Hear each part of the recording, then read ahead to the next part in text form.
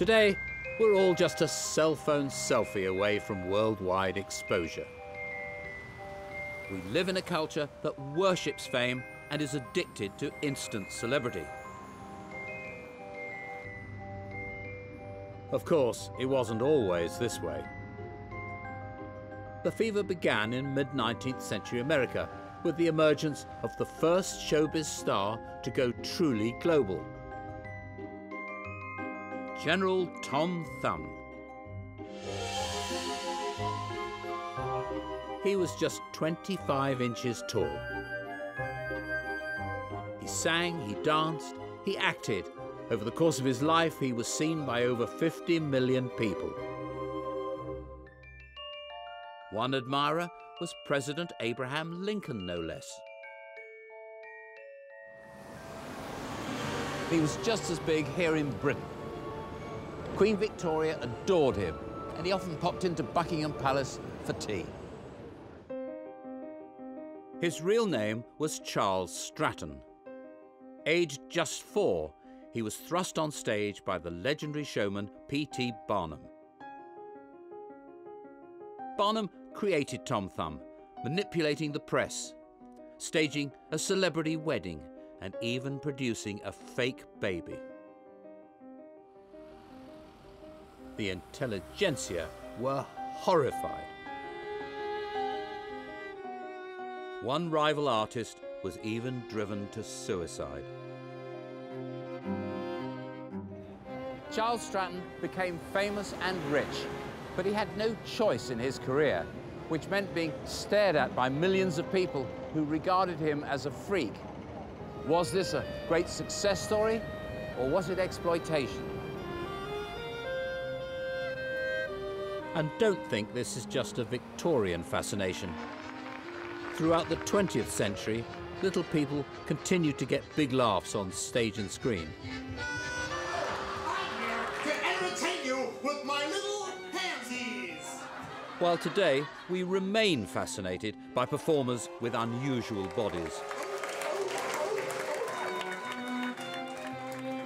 I've been in entertainment all my life, but for me, Tom Thumb is the best showbiz story of them all.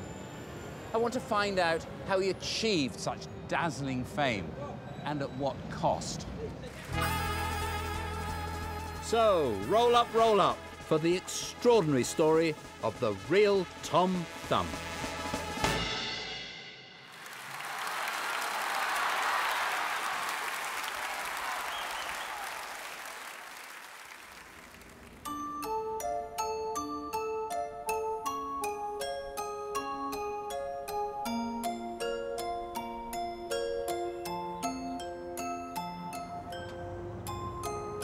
In 1842, a showbiz hustler was on his way to New York when the Hudson River froze over. He was forced to spend the night here in Bridgeport, where his brother ran a small hotel. His name was P.T. Barnum, and in time he would be famous from Chicago to Calcutta. Mr. Entertainment, the world's greatest showman. But in 1842, he was less renowned. He was the purveyor of hair tonic for men, exhibits in glass cases, and freak shows. Phineas Barnum was both respectable and a con man. He'd seen that the public craved freaks of nature, and he was happy to give nature a little helping hand. His hoaxes over the previous decade included a cat dyed purple and a 161-year-old woman. But his biggest draw was the Fiji mermaid. His adverts promised the public a genuine nymph of the South Pacific. The reality was a little different. Ah, here she is, the Fiji mermaid. Crikey.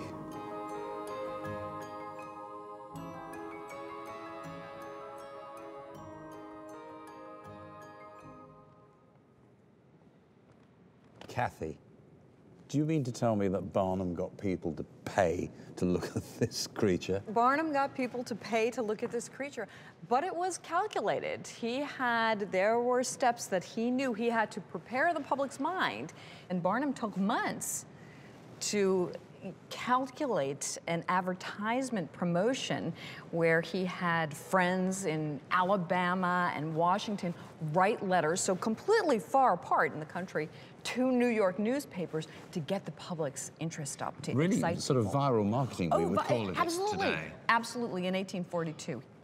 They were expecting, all of the promotions showed beautiful mermaids, something that you would think of in your imagination, and then when people actually got a glimpse of it, they were horrified.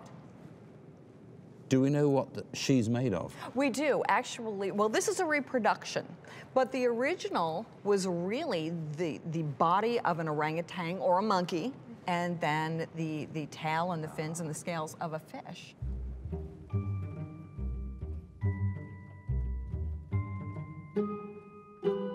The fishy mermaid netted Barnum a hefty fortune. How to follow that?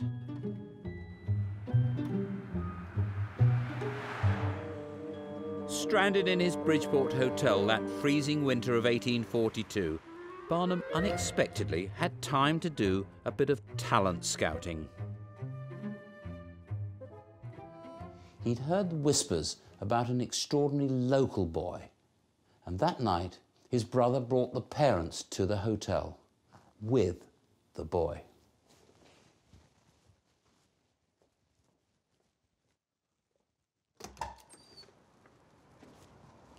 Meet Charles Stratton, 4 years old and exactly 25 inches high, but with a big future.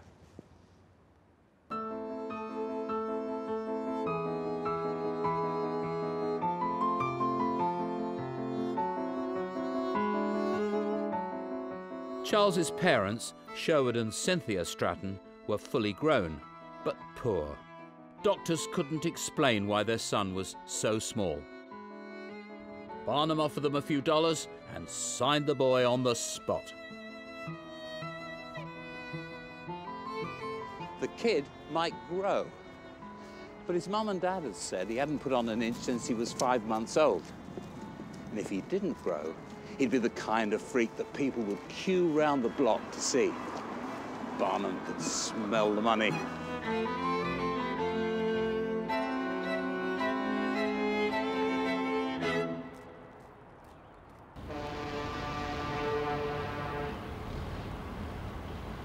In 1842, that money was in New York.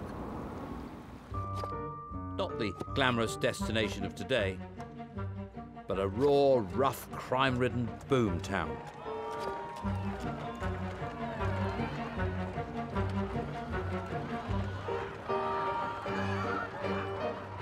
A third of a million New Yorkers thronged the streets, and they were hungry for entertainment. Barnum's plan was to exhibit Charles at his flagship attraction, the American Museum. Thank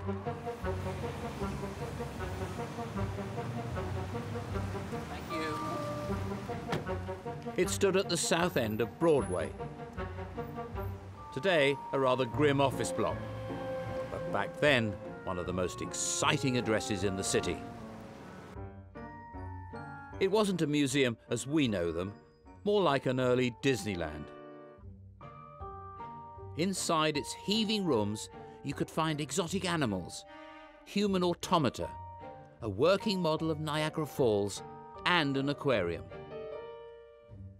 All packaged by a savvy Barnum as respectable family fun.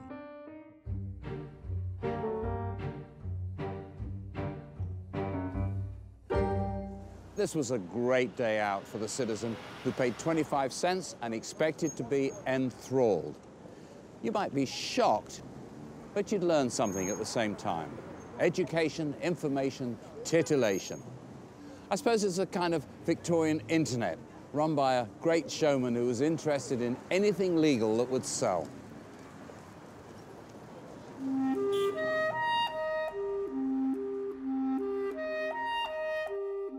But the museum's most intriguing attraction was the Hall of Living Curiosities. Here, the public could brush shoulders with giants, dwarves, and all manner of weirdly shaped persons. It was the world's first mass-appeal, fully commercialized freak show, and the 4-year-old boy's new home. At one extreme were sort of the very exotic freaks, wild people who were described as cannibals or savages or missing links who were somewhere between human and animal.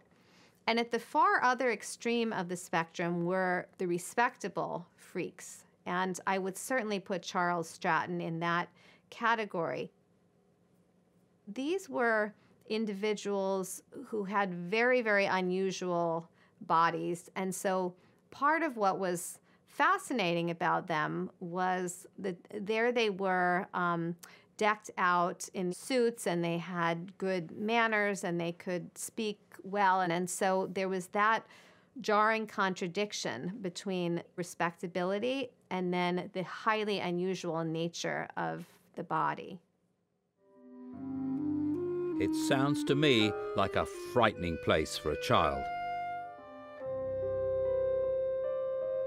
However, in this dark place, he positively shone.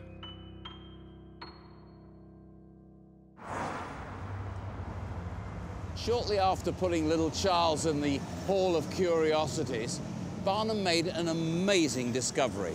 The kid was wasted in the freak show. He was a natural-born performer, and only incidentally a freak. It would have been a light bulb moment if they'd been invented.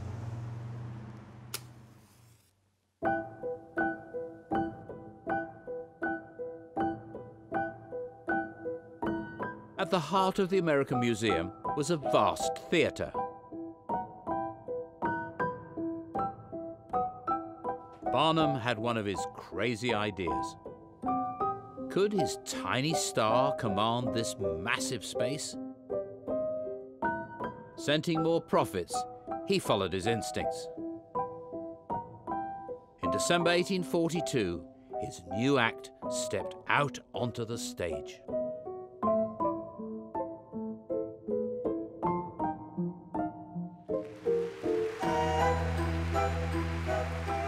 Mr. P.T. Barnum is proud to announce he has imported from London, to add to his collection of the most extraordinary curiosities from all over the world, the rarest, the tiniest, the most diminutive dwarf imaginable. But I want you to imagine this is his very, very first time on a stage. He looks out at the auditorium. Much bigger than this, 3,000 seats, every one of them filled. Put yourself in his shoes for a moment, which incidentally were only 3 inches long.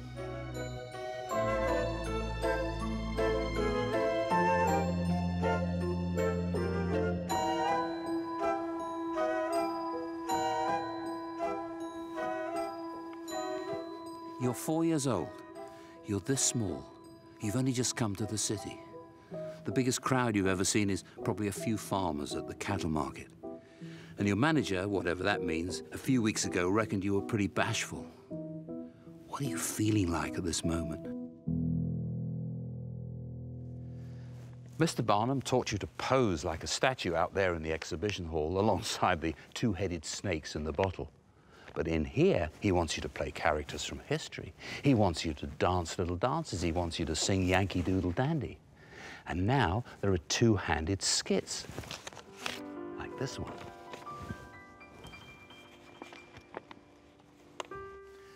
I say, what dress is this? It's my Oxonian dress. It is the dress presented by the students at Oxford. What do you represent now? A fellow. I understand. A fellow at Oxford. No, a little fellow. Well, not exactly Shakespeare. But what was important was that Charles Stratton not only understood the words, but had a gift for comic timing. The Barnum spin had begun, and it started with a change of identity.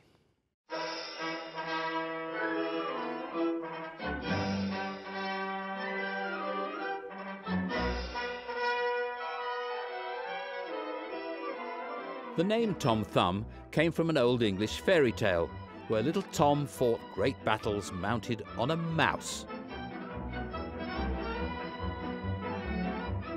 Barnum's choice of name was brilliant branding. The press took the bait.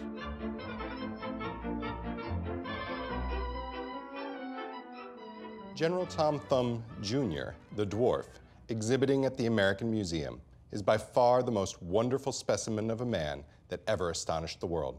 The idea of a young gentleman, 11 years old, weighing less than an infant at 6 months is truly wonderful. He is lively, talkative, well-proportioned, and withal quite a comical chap. He builds him up in the press. He says he's from England because someone from England would be exotic. Someone from Bridgeport wasn't really that exotic for the people in New York. He gave him the title of general, which is a sort of classic celebrity status enhancement, right? You know? Really? Yeah, you know, Prince or Madonna or Elvis the King. Duke Ellington, Duke Count Ellington. Basie. That's right. But for him, it was also funny because he was so small. Now, there must have been a concern in Barnum's mind that the public might say, well, he's only 5. How big do you expect him to be? Right. Well, he tricked them by saying that he was 7 years older than he really was. Oh, he said he was 12. He yes. was 11 and then later 12 to make him seem even smaller. Even more incredible. That's right. That's right. And the surprising thing to me about that was that all these people are meeting him, the mayor of New York, and nobody questions the age. And so that means he must have been a really intelligent child.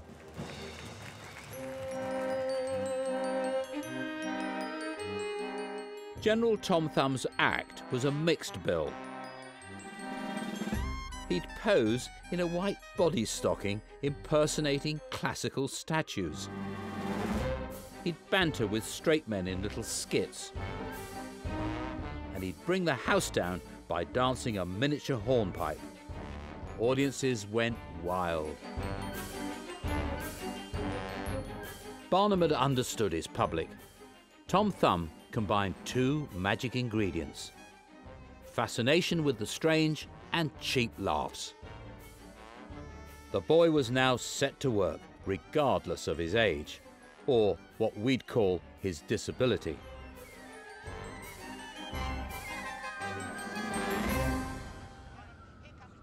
It sounds like a tale of Dickensian exploitation. Yet I grew up in a world that wasn't that different. The Morton Fraser Harmonica Gang. In comedy then, small was still beautiful.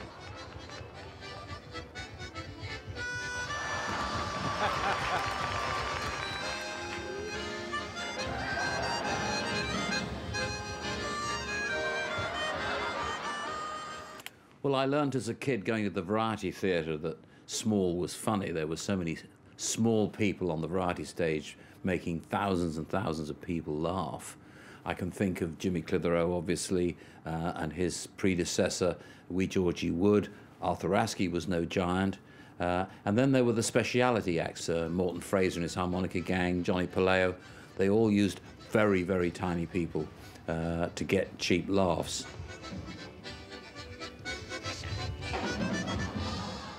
Screams and gales of laughter, guaranteed every time you saw them.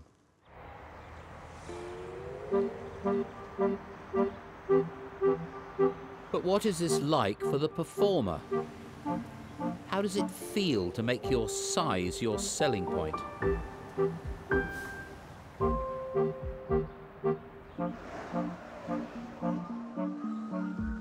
Hi, David. Hey, how are you?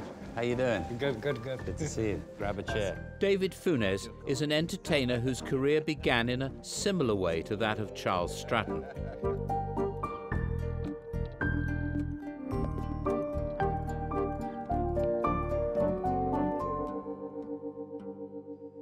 What was your first job? I worked as Cupid. As Cupid? Yeah, I dressed up as Cupid. In what? And I was in a diaper, and the funny thing is In a that... diaper? Yes. So I just invented a costume out of the blue. I had toilet paper wrapped around me as a banner. And was it a play or was it a musical? Or? No, it was what you call a club. Yeah. a club. Yeah. And I just basically danced like as a go-go boy type thing.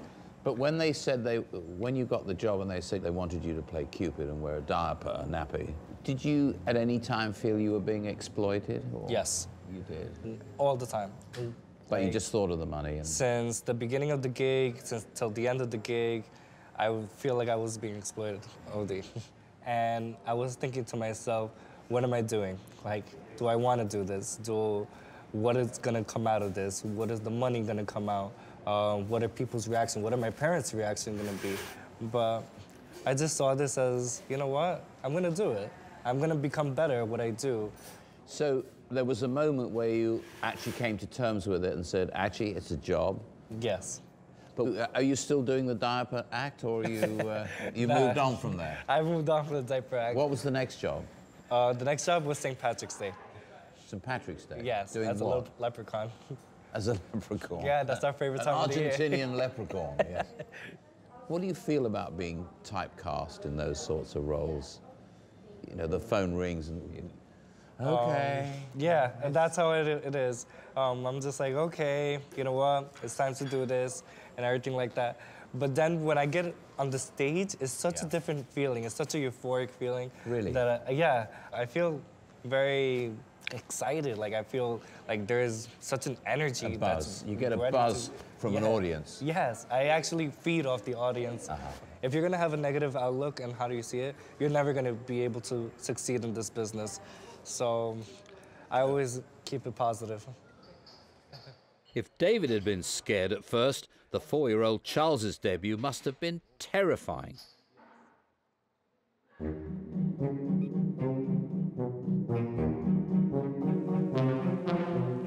But I was also beginning to understand how success for a little person on stage could start to be addictive. That success was coming very quickly for Charles Stratton. For much of his 5th year, he was on the road, or rather on the railroad. Charles was born as the steam age took off. And the new trains meant his fame could be spread in ways impossible just a few years ago. For the next year, Charles toured to Boston and around New England, his fame steadily growing. His eyes forever on his box office, Barnum knew image was everything. And this began with Charles's wardrobe.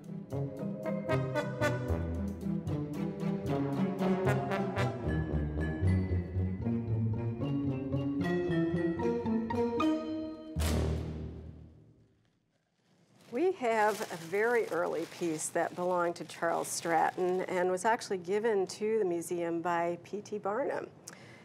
It's a little jacket. Oh my. Little tailcoat here. Very tiny, as you can see. He was about 25 inches tall when he would have worn this. It wasn't just the size that mattered. Barnum made sure Charles's clothes were made of the most exquisite materials. This is all bespoke, isn't it? Every one of these is handmade Of course. for him. Aren't they beautiful? Barnum so cleverly used clothing to boost Charles's age and his social standing. He became not just a man, but a gentleman. There are 2 hats in here. Oh my goodness. They're tiny. Yes. They're like thimbles.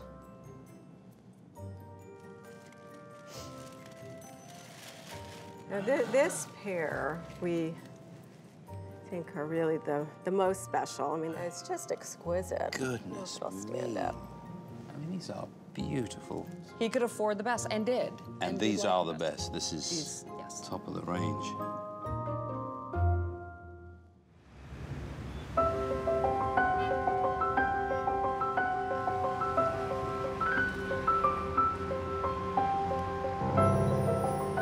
Barnum had tailored the perfect image for Charles.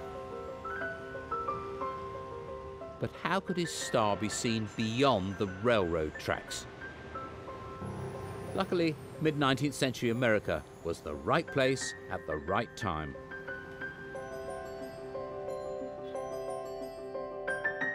Previously, all original publicity images had to be created by an artist by hand. Yet all this was to change.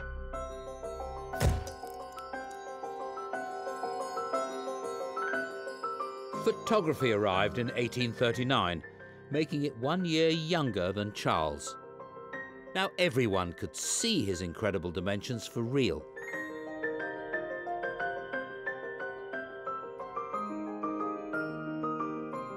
Ever ready to exploit any means to boost Charles's fame, Barnum rushed the boy into the studio. So that goes in there. Yeah, so I'm being photographed the Victorian way. Let the light in, and then it's whoosh. 1,000 elephants, 2,000 elephants, 3,000 elephants. So the equivalent of a shutter today is when you just take the lens cap off. That's correct. And you're going to be typically, in this light, probably 3 minutes exposure. Right. That's how long. Right. And you want me to go and pose? If you wouldn't mind. Not difficult for me. I brought my top hat with me. OK, that's fortunate. Lovely.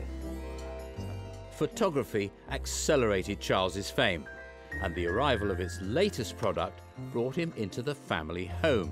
So we go 1,000 elephants, 2,000 elephants, 3,000 elephants. Part calling card, part publicity shot, part football sticker.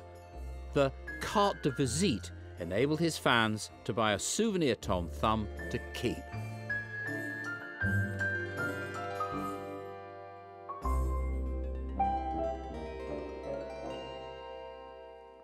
The scale of the carte de visite was absolutely phenomenal. Queen Victoria, for example, there were between about 3 and 4 million carts of her produced between 1860 and 1862. So she was incredibly popular, and those were ending up in people's family albums, in individuals' houses, and they were collecting the whole of the royal family, and politicians and artists and clergymen and all these people to put in their own albums. Was there a roaring trade in carte de visite of the abnormal, the curiosities, as Barnum used to call them? You find pictures of people like Stratton, people with particular medical conditions, and people like Chang, the giant, who was photographed in the UK and on tour when he was exhibited. And for a lot of people then, they were seeing these types of people in the exhibitions for the first time, so they would take them back and show them to their friends. And Barnum, I think, understood this, because they would then come back to the exhibition and pay an entrance fee to go and see them in person. So the pictures were his best marketing tool.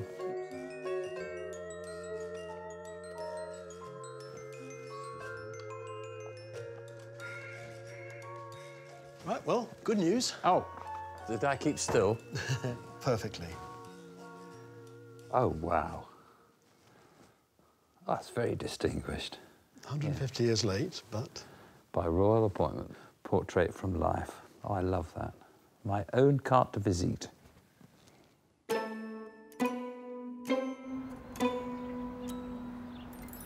Photographs made Charles visible, and railroads made him widely accessible. By the time he was 6, he had toured the eastern cities for a year and had added new routines, like dragging up as a little girl called Our Mary Ann. The people couldn't get enough of him. One wag even wrote a poem in praise. The streets were unpeopled, all business was dumb, absorbed in the interest of General Tom Thumb. Barnum was making a fortune with Charles in the USA, but he was a risk-taker.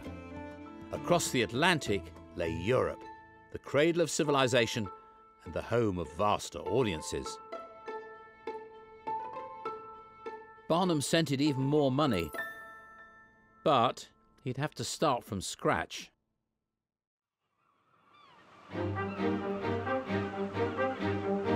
On January the 19th, 1844, Charles, his parents and Barnum boarded the steamship, the SS Yorkshire, and set sail for England. It was a brave time to make the trip.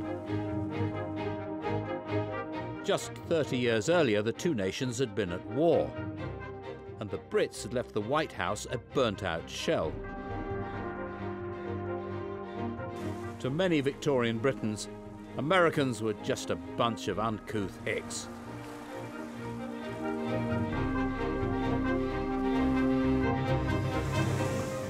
After 3 weeks at sea, Charles, Barnum and their entourage landed. With little idea of what was in store, they headed for the biggest city on earth.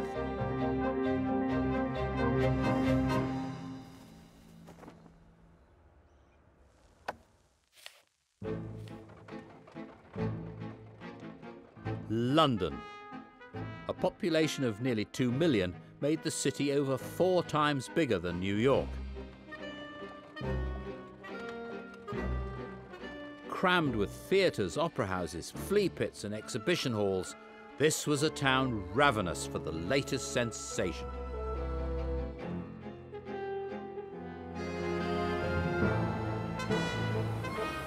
And what they liked most were the freakish and the strange.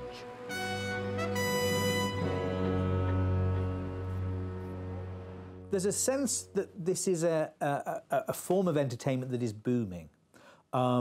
The Punch magazine announced that the country has been gripped by deformitomania. So there's a well-developed public appetite for this kind of entertainment, and circuits are forming. You know, acts are travelling the country. What sort of exhibits would there be? I mean, were they people with genuine deformities, or were there, you know, faked bearded ladies and scams? There were. I mean, it's a very mixed economy, this. But if, for instance, you'd gone to see a pig-faced lady, well, you might be seeing a bear chained to a chair, put in a crinoline and shaved strategically to look more human-like. So there are all kinds of game. But it was a money-making enterprise, and the public was fascinated. The public was fascinated. The public had an insatiable curiosity for human oddity. Where does that come from, do you think? Is that a Victorian thing, or has it always been there? There's an immense history to this. I mean, if you'd have gone to Bartholomew Fair, if you'd been around in the Middle Ages, there would have been entertainment like this. What happens in the 19th century is that it becomes rather more organised. Commercialised? Absolutely, yes, yeah. I mean, this is business. This is business in which contracts are issued, in which arrangements are made.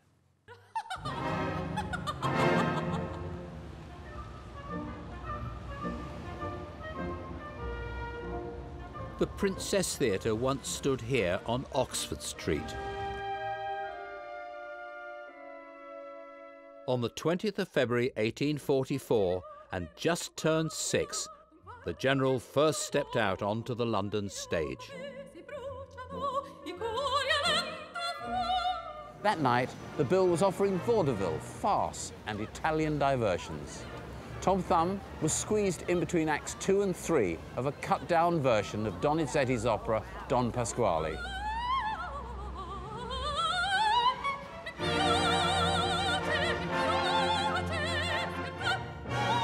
The press was not kind.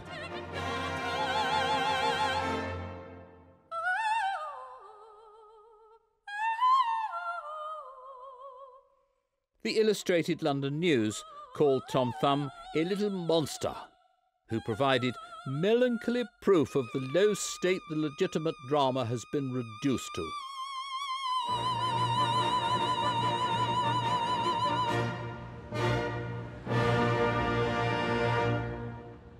Well, I think it would be fair to say it wasn't a roaring success. It's not the right kind of venue for him because people don't listen hard enough. People don't pay attention properly. Yeah. You didn't have to behave yourself in this sort of environment. Barnum had hoped to set the West End alight, but the great premiere had turned into a damp squib. This was a pivotal moment for Barnum.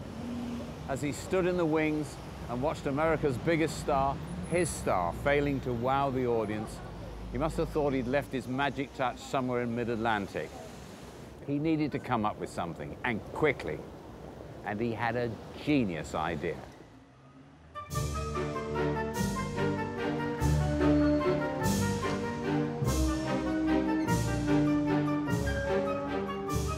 Barnum decided to market Charles to the upper classes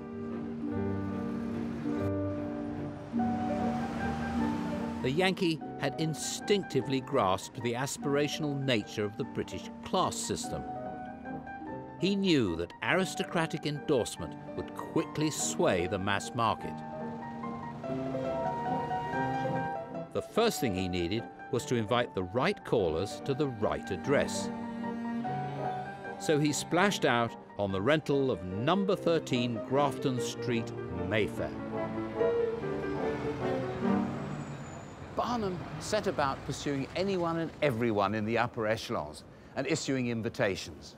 And they were intrigued. The Dukes of Buckingham, Bedford and Devonshire came by. Sir Robert and Lady Peel popped in. And when he saw Charles give him an impersonation of Napoleon at a private audience, my dear, they couldn't get rid of the Duke of Wellington. Knight led to Lord, Lord led to Duke, further on up the ladder, until, as Barnum had hoped, they reached the summit.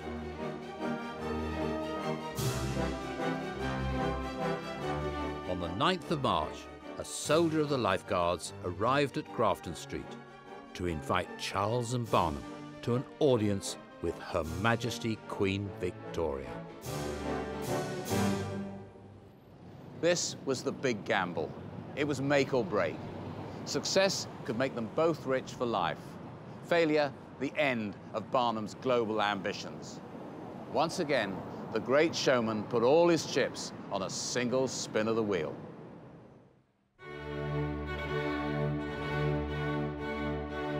Resplendent in their new hand-tailored court suits, on March the 23rd, 1844, Barnum and the 6-year-old Charles arrived at Buckingham Palace to meet the most powerful woman in the world.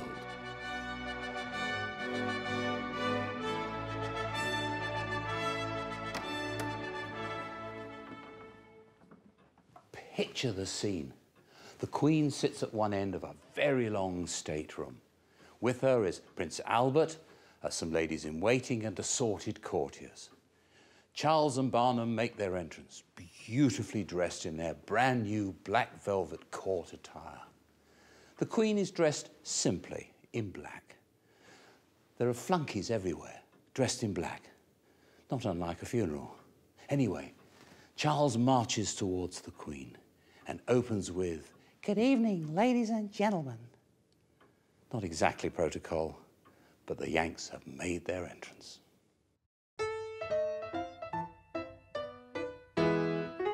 Charles launched into his routine, singing cheeky songs and rattling off a few impressions.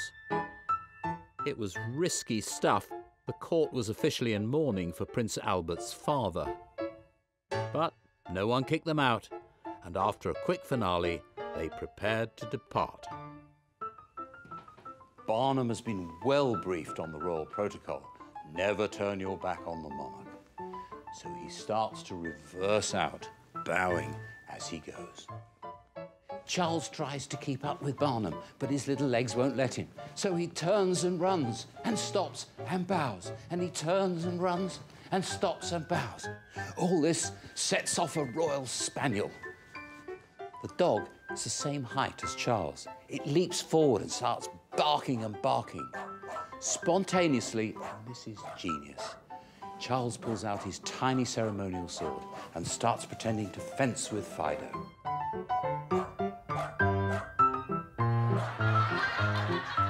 The room erupts into hysterical laughter. The Queen is amused, and they get invited back. It was a triumph. 2 more visits to the palace soon followed.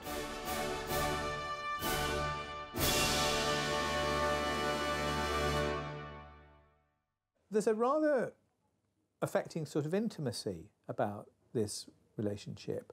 The royal children are introduced to him. There's a lot of comparison of heights. So he's brought within really the very core of that family circle. They're like some strange, elevated, odd, distorted version of the ordinary Victorian middle-class family.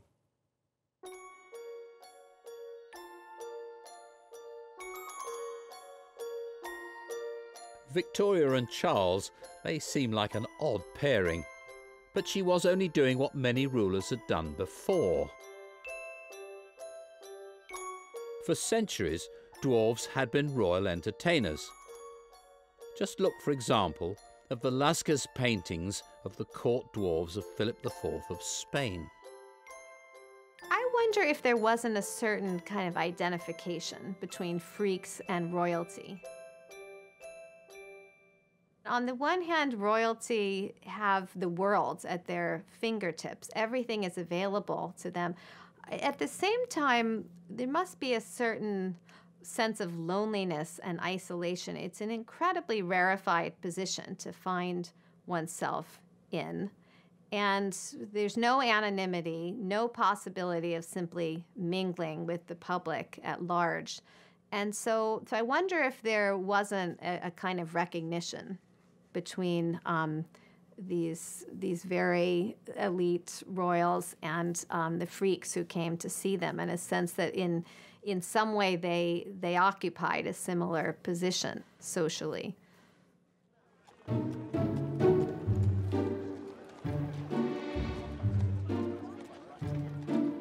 Whatever the Queen's motivation, Barnum had worked his magic again. After Victoria, anyone who was anyone had to see Tom Thumb.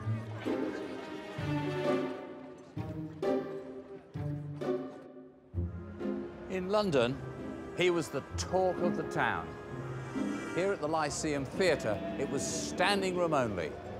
Charles Dickens dragged a few of his friends here to see him hiding in a daisy and popping out of a nut in a play entitled Hop o' My Thumb. Riding on the wave of Queen Victoria's approval, Barnum took Charles on a European tour, playing Belgium, Spain and France. Charles was developing as a performer. Up to now, he was doing songs and sketches and impressions. But then two French dramatists wrote a play specially for him, which he learned in French. And he was very good at it. Barnum described him smashing audiences, killing them. So now, our lad was doing his whole act, plus 2 plays in French every single day. Well, he was 8 years old. After his shows, the boy in adult clothing, lit by limelight, met his public. It was noticeable that women were always first in line. Women had very interesting reactions to him. He was a very cute kid, but we think of him as a kid, but they thought of him as much older because remember, Barnum is inflating his age.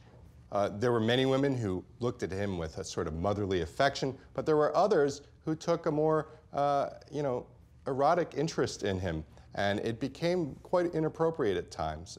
In what way? Well, when they're selling souvenirs after the show, he would stand there and give kisses, or what he called his receipts, to anyone who bought a souvenir.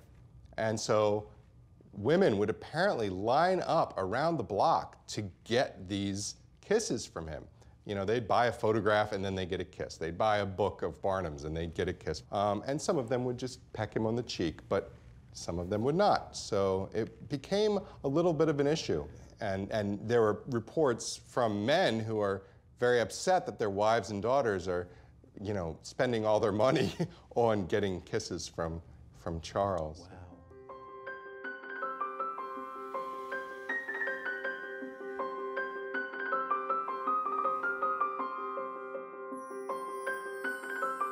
By 1846, Barnum had decided it was once again time to move, back to America. He posted bills for a series of farewell shows at London's prestigious Egyptian Hall. It was here that Tom Thumb would finally collide head-on with the Victorian cultural establishment, who had reason to see themselves as the defenders of civilization itself, because another, very different attraction had booked into the famous venue at the very same time.